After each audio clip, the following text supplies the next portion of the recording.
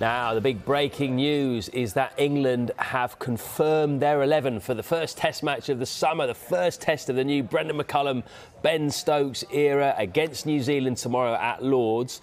And I can tell you that the 11 is, I'll go through it from 1 to 11 for everyone. Alex Lees and Zach Crawley will be opening the batting.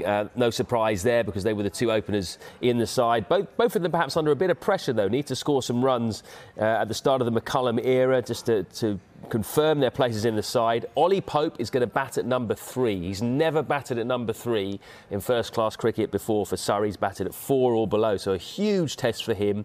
Joe Root moves down to number 4, his first Test match not being the captain of the England side.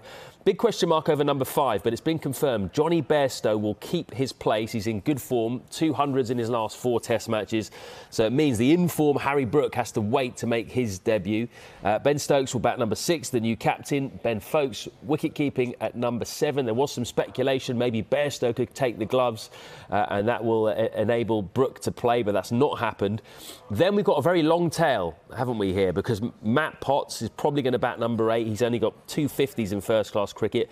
But the excitement is when he gets a ball in his hand. He's the leading wicket taker in the county championship this year, the young Durham paceman. Can't wait to see how he goes. One spin option in Jack Leach, so they've resisted the temptation to go with 4 seamers, so Craig Overton doesn't play. And then, of course, Stuart Broad and Jimmy Anderson back in the 11. It's going to be fascinating to see how they go. They'll have a point to prove.